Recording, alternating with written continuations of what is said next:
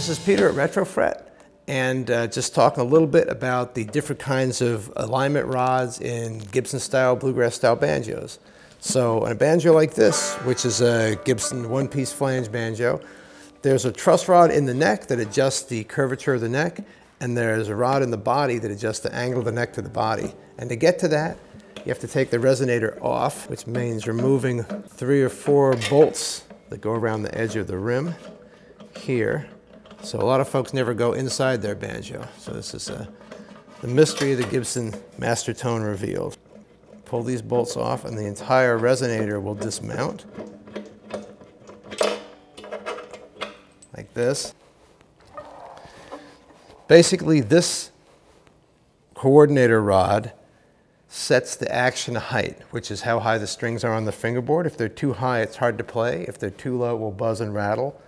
So the trick on this is you need 2 things. You need some kind of a drift to hold the rod in place, and you need, if it's a Gibson banjo, a 1/2-inch wrench.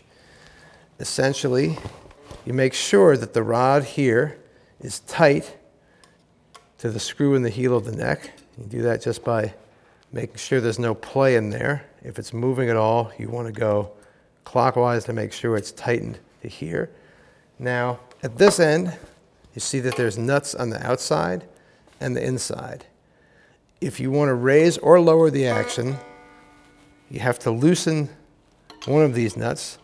Basically, to lower the action, you loosen the nut on the inside, and you see one little pull, and it starts to spin.